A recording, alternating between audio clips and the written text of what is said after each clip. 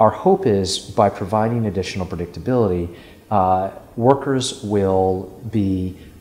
in an easier and better situation to plan their lives. And if the studies bear out, what we have found in other environments, when workers have more predictability in their life, they tend to be happier, they tend to be more productive, they tend to be less absent, turnover rates go down, and the bottom line goes up. And so what we're trying to do is really move forward into a more predictable era when it comes to worker conditions that's not only good for workers, but also good for the bottom lines of employers.